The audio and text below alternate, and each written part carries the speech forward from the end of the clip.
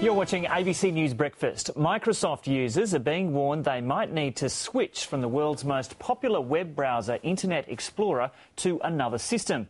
Experts are warning there's a serious security flaw that may allow hackers to access personal information. So to explain just what this means for you and your PC, we're joined in the studio now by IT expert Jeremy Howard. Jeremy, good morning. Good morning. Now, this isn't entirely a new allegation or fear, is it? What sparked it today? Well, look, to be honest, for years, security experts have been warning everybody to stop using Internet Explorer and start using something else. Firefox being the one usually suggested.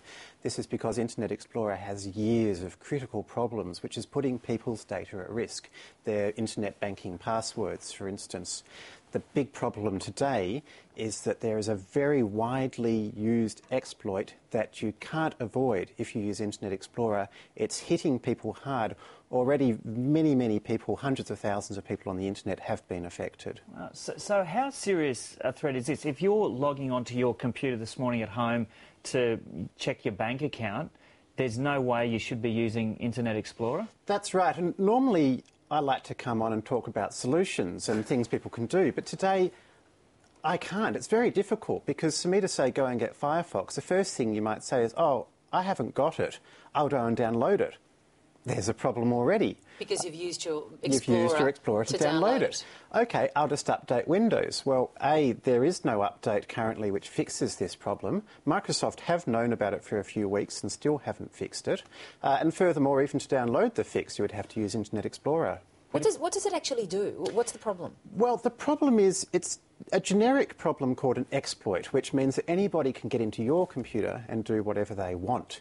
Now, currently, most of the exploits of this particular problem, it's not a big deal. They're stealing computer game passwords. But the problem is once that person's code is in your computer, they can go back later, or they can, often what happens is they'll sell what's called a botnet of infected computers to the criminal underground for lots of money, and then they go in and steal all of the banking passwords or use it to attack other computers or so forth. So are you aware of any incidences in Australia using this system where people's personal information has been stolen? We can't know yet exactly what the hackers have done with the information. I do know that there are plenty of people in Australia that visit some of the tens of thousands of infected websites. It's as simple as going to a website which somebody else has already hacked into that can cause this problem.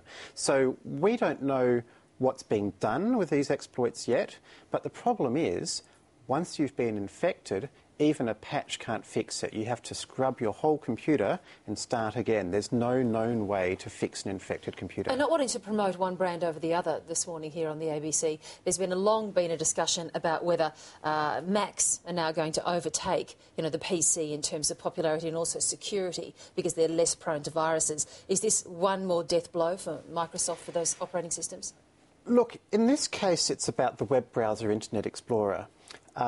If you don't use that, and there are others like Firefox and Opera, and Google's got a new one called Chrome, which are all, they're more secure, they're faster, and they've got more features. So for years, internet experts have been saying, use one of these browsers instead. 8 out of 10 people still use Internet Explorer. 0 out of 10 security researchers use Internet Explorer. Using a Mac is another good way to avoid this problem, but of course you might have all kinds of reasons like sharing office documents at work which might need you to use a PC. Jeremy, thanks for the advice that you could give us this morning. Thank you. Okay, thank you. Serious warning this morning.